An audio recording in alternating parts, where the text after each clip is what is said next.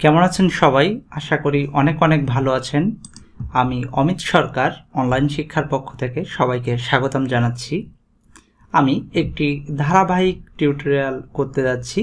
এটা হবে এক্সডির উপর। এটা অ্যাডোবি এক্সডি এবং বুটস্ট্র্যাপ যে গ্রিডটা আছে এটার উপর ভিত্তি করে করব। অ্যাডোবি এক্সডি আসলে কি? অ্যাডোবি এক্সডির ফুল মিনিং হচ্ছে অ্যাডোবি এক্সপেরিয়েন্স ডিজাইন, অর্থাৎ ইউজার এক্সপেরিয়েন্স ডিজাইন।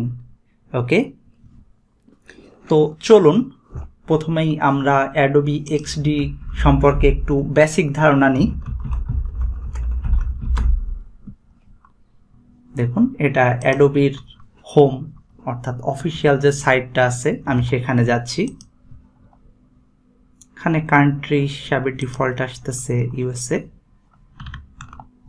এটা একটা খুবই গুড নিউজ যে অ্যাডোবি এক্সডি এটা ফ্রি একটা টুলস।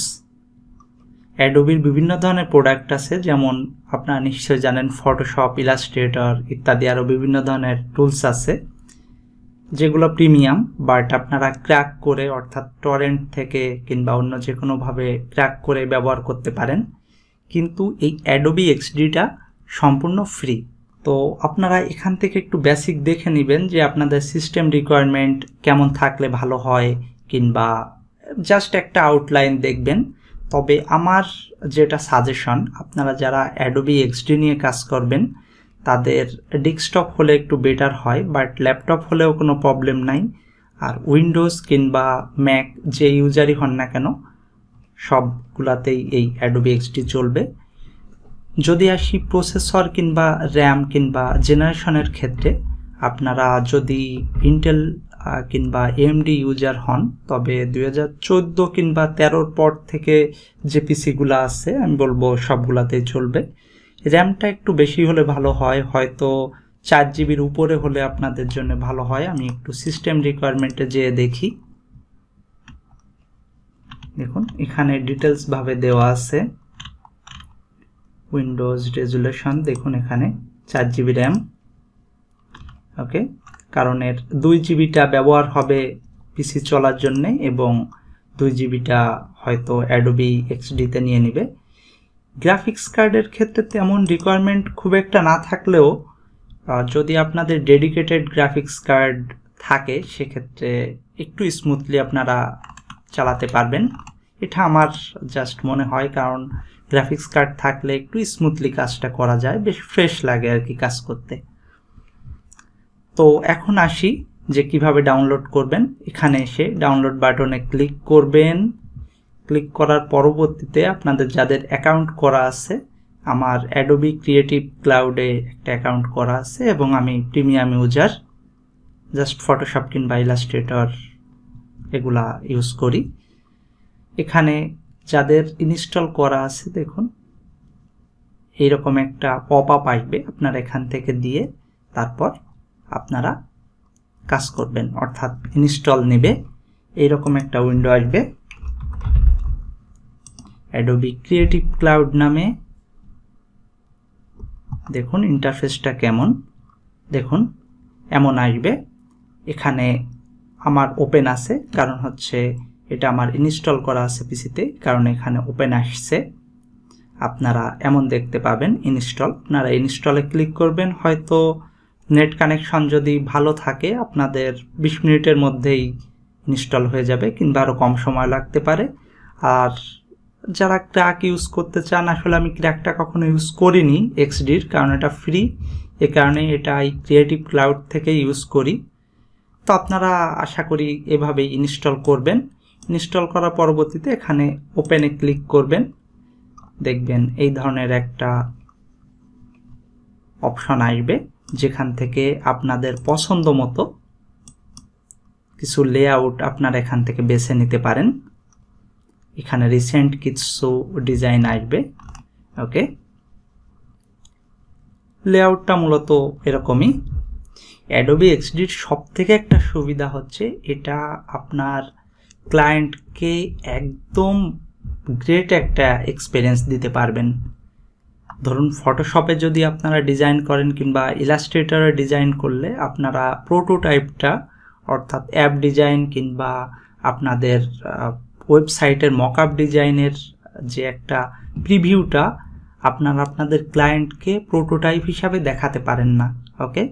বাট অ্যাডোবি এক্সডিতে খুব সহজেই একদম স্মুথলিভাবে আপনারা একদম রিয়েল একটা টেস্টিং এক্সপিরিয়েন্স দিতে পারবেন।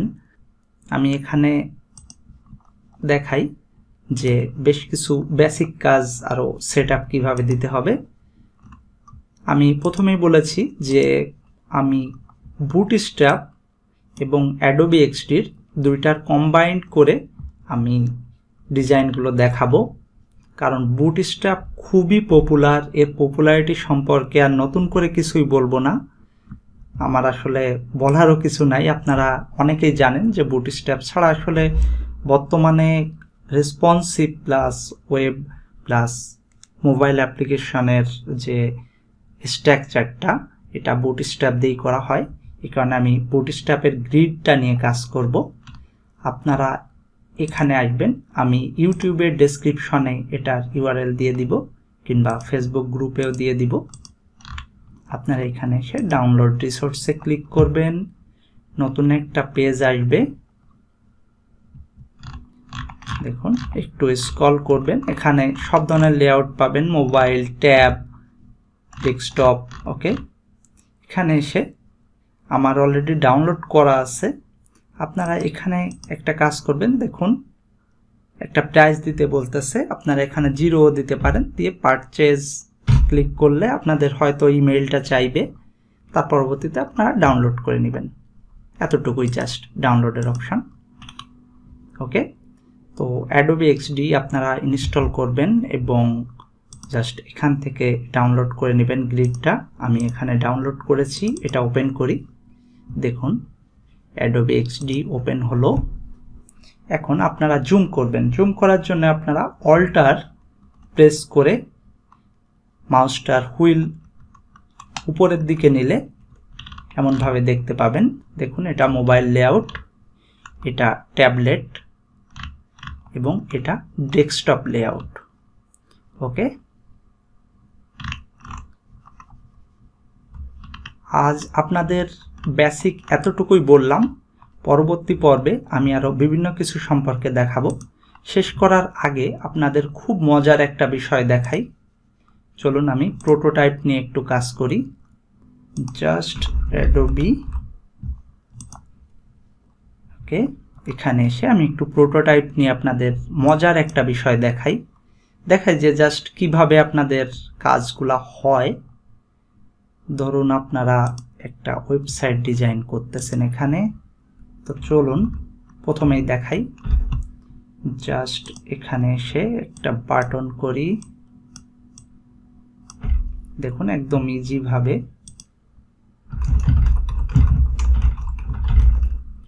অনলাইন শিক্ষা। আমি এটার জাস্ট বেসিক ভাবে একদম দেখাই দিই আপনাদের মজার বিষয়টা, আপনাদের খুব ভালো লাগবে এবং শেখার একটু আগ্রহ থাকবে, কারণ আসলে একটা বিষয় সর্বোচ্চ কতটুকু পাওয়া যায় এটা যদি জানা যায় সেক্ষেত্রে খুব ভালো লাগে। আমি এখানে কালারটা চেঞ্জ করে দিই, ওকে। কালারটা এমনই রাখি জাস্ট দেখানোর জন্য, যেহেতু বেসিক একটা এক্সাম্পল। এটা মেনুটা রাখি। এখন আমি আরেকটা আর্টবোর্ড নিব, ধরুন আর্টবোর্ডটা এমন, এবং এটা রাখবো হোম পেজ অথবা ওয়েলকাম পেজ।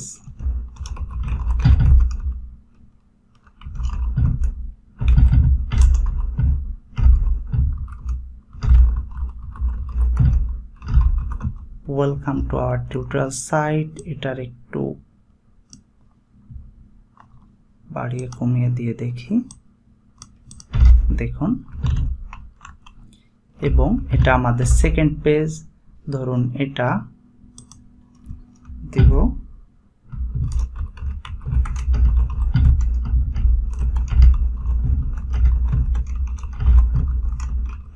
Adobe XD। ওকে, দেখুন একটু জাস্ট কালারটা একটু চেঞ্জ করে দেখাই, সুন্দর লাগবে। ওকে,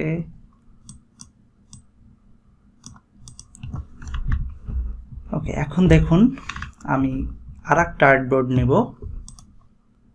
আরেকটা আর্টবোর্ড এখানে দিব, জাস্ট সিম্পল।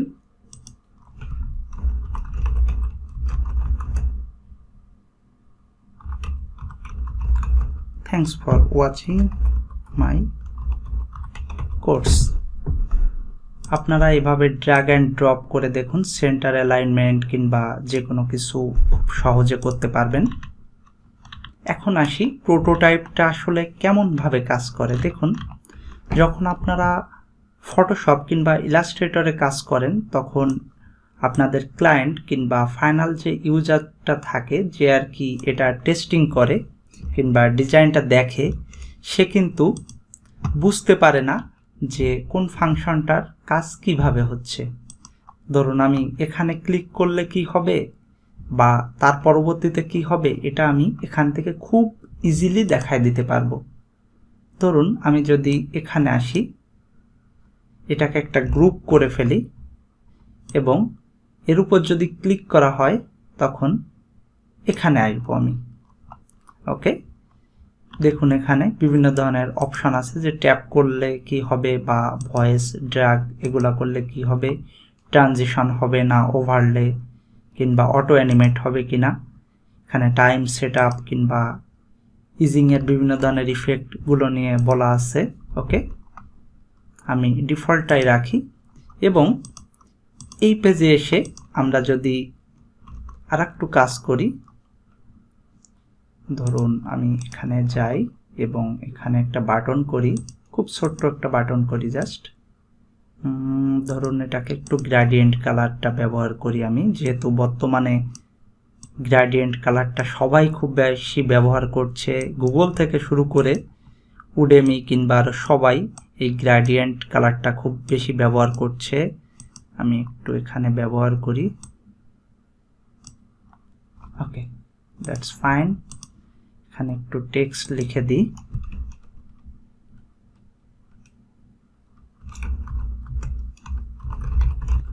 সে থ্যাঙ্কস।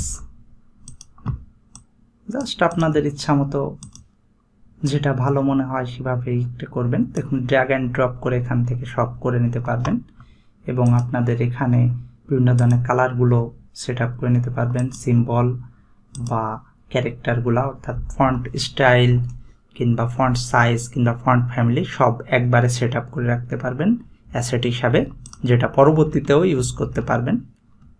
ওকে, এখন প্রোটোটাইপে যে আমি এটা সেট আপটা করে দিই। ওকে, দ্যাটস ফাইন। অ্যান্ড এখানে এসে আরেকটা কাজ করব।